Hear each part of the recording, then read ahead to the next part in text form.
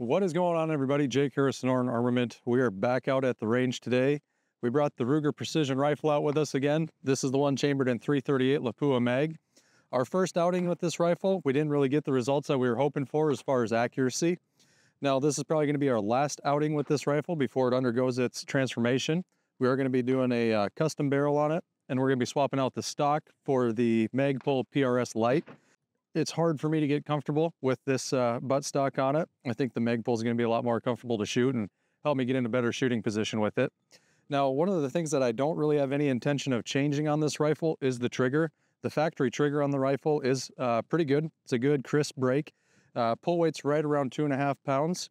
I actually brought our trigger pull gauge out with us today so we can get an actual reading on that, see exactly what the pull weight is. So we're hoping to get some better results with this rifle today. We are going to be shooting off a lead sled this time instead of just shooting off a bag and the bipod on the bench. And we do have quite a few more rounds through the barrel now, so it should be a little more broken in. Gave it a good cleaning before we came out, so we'll get a few fouler shots through it before we start doing the testing. We're also going to be getting some velocity readings today. I had the intention of doing that in the last video, but the lab radar was not cooperating. I finally took the plunge and bought one of the Garmin Zeros, so we're going to be testing that out today too and see how that works. Looks like it should be pretty slick. So let me grab this trigger gauge. We're going to give it a few pulls, see what sort of pull weight we get.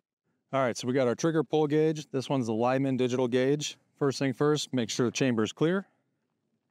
Firearm is safe. Go ahead and close the bolt. We're going to give this a nice straight pull. That one broke right at 2 pounds, ½ ounce. Let's give it another one.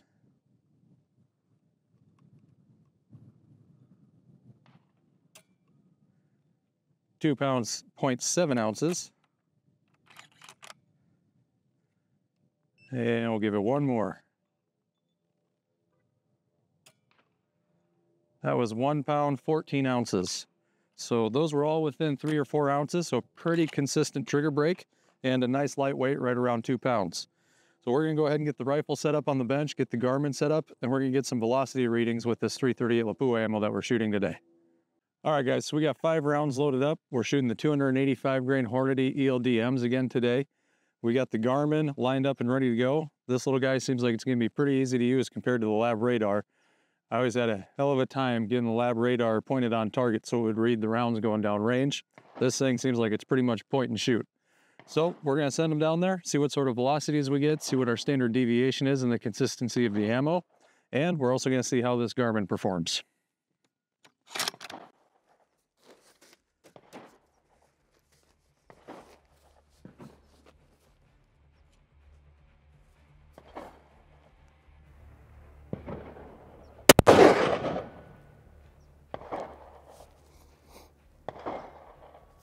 All right, looks like we got a good reading on that.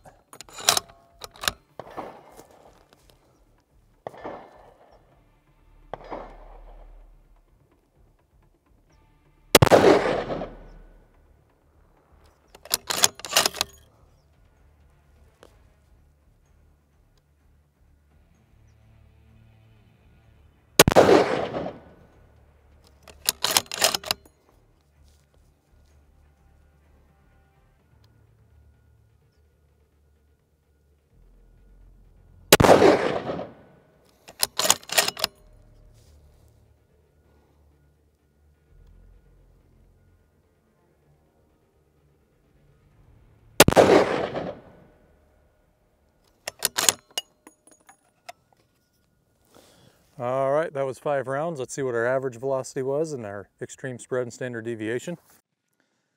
All right, once you're finished with your shot string, it's pretty easy to go in here. And we're gonna go down to session summary. So it looks like we had an average velocity of 2663. Extreme spread was 30.4. Standard deviation was 12.7. So a little higher than I'd like to see. I like my SDs to be single digits, but we're gonna shoot another 5-shot string and see what we get. All right, so we got another 5-round mag loaded up. Got the Garmin reset to a new shot session. So we'll do another 5-round string. and see what we get here.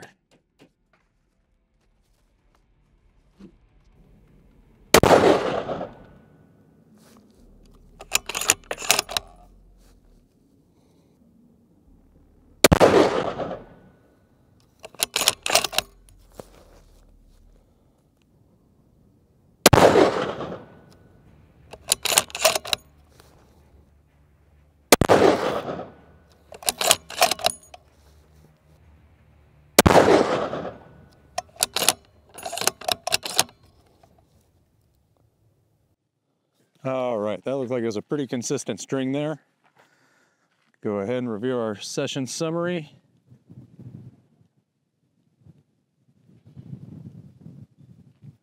So yeah, that was a good one. So we had average velocity of 2661, extreme spread of 13.8, and standard deviation was 5 feet per second. All right, guys, well, I know I said I was gonna be shooting it off a lead sled today so I could get it a little more stable. However, this big berth of a rifle does not fit in the lead sled. So just gonna be shooting it off the bipod with the rear bag again. I know in the last video I received some criticism saying that you can't get a good steady shot off. I've shot quite a few tiny little groups off a bipod and a rear bag on a bench. Not to say that, hey, we don't have our good and bad days of shooting, but for the most part, I think we can rule out shooter and just focus on the rifle and its grouping. So I'm gonna send 5 rounds down range on target. First target we're gonna shoot at is the bigger one in the middle. And we're gonna see how it does this time around.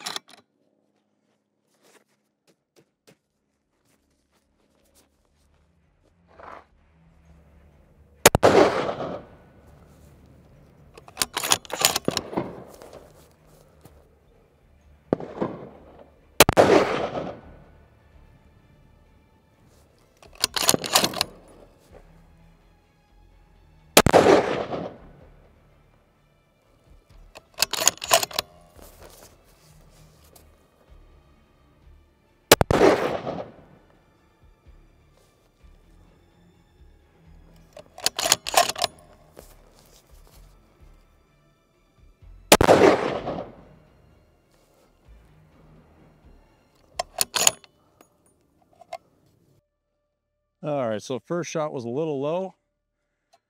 The other 4 looked like they were all right about a 1 MOA group.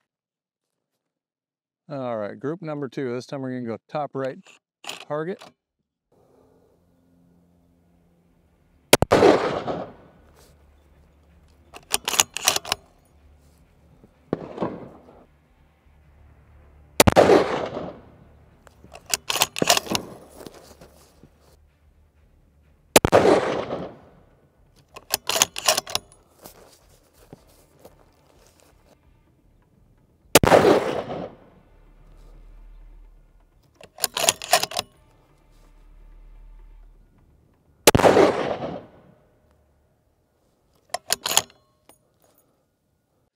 All right, so out of those first 2 groups, the first one, the very first shot was a little low. The other 4 shots looked like they were all inside right about 1 MOA. The second group that we just shot, kind of same thing. 1 shot's a little low and then 4 more that are all probably in there about 1 MOA. We're gonna let the barrel cool down a little bit. We'll shoot some more groups. All right, guys, we gave the barrel some time to cool down. We're gonna shoot another 5 rounds. Do have a little bit of a breeze at our back today. I'd say probably a 12 to 15 mile an hour breeze. That doesn't do us any favors.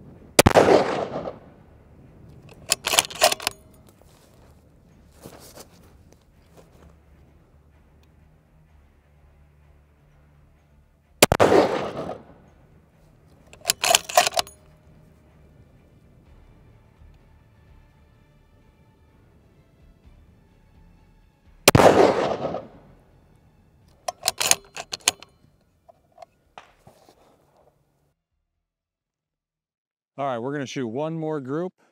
Gone through about $500 worth of ammo with this thing today. So far, groupings have been about the same as they were the first time we came out with the rifle. We're gonna shoot one last one and see if it gets any better.